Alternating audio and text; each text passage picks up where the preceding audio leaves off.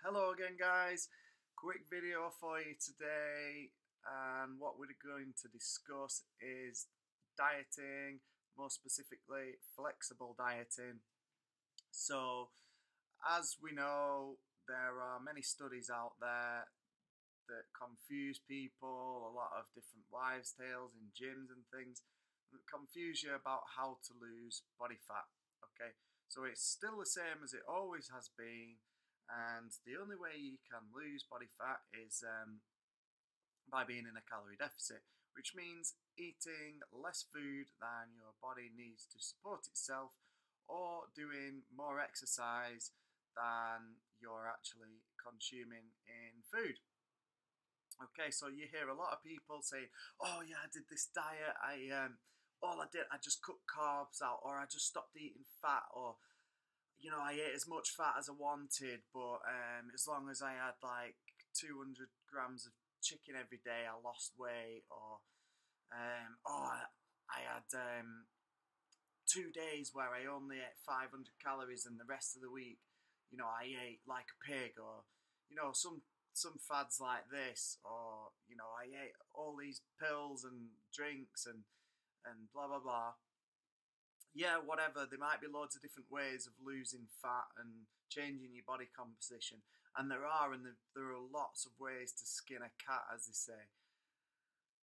However, the reason why people lost fat on those diets were because they were consuming less calories than the body needed.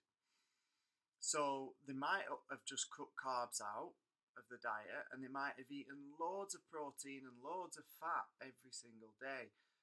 And they might think, "Oh yeah, I'm eating loads here." But the only reason why they've lost fat is because they've cut the carbs out, which contain calories, which then took them into a calorie deficit. Now, the best way to do it is to actually track things spot on.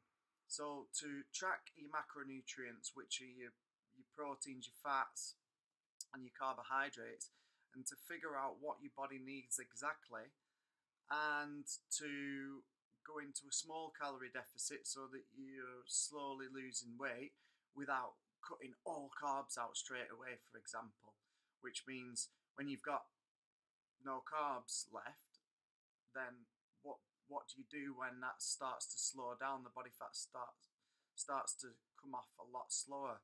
Where do you go then? Well, you're already not eating any carbs, so you you've not really got anywhere to go with that. So the best way to do it is in small steps, really, so that you've got a long way to go.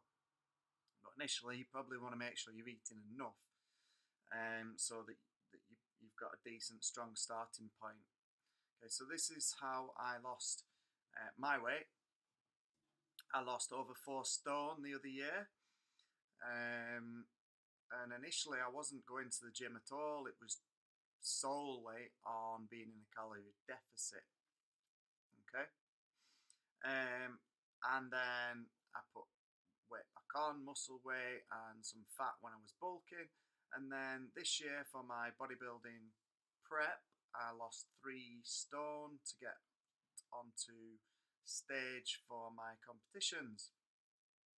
Okay, so that's flexible dieting. If you've got any questions on it, just let me know, and I'll get back to you. Cheers, guys. Bye.